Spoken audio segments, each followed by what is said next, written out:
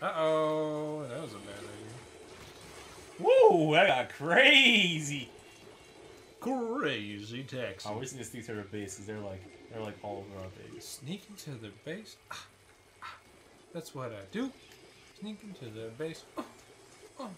That's who I am. I'm a base sneaker like you wouldn't believe it.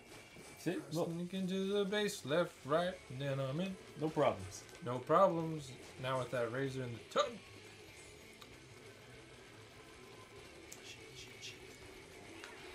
I prefer to have long hair. Me too. Well, motherfuckers, some of us don't have those genes. You don't like this map? I'm cool with this map.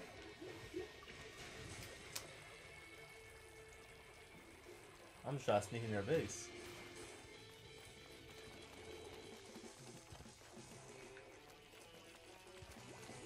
Whoa, whoa, whoa, whoa! What? What? What's wrong with you, Chris? Hey, Brandon, can you pick up an extra lesson? Woo! Woo! Woo! Woo! Is that a yes? Is that a no? Woo! Woo! Woo! Courage the Cali dog.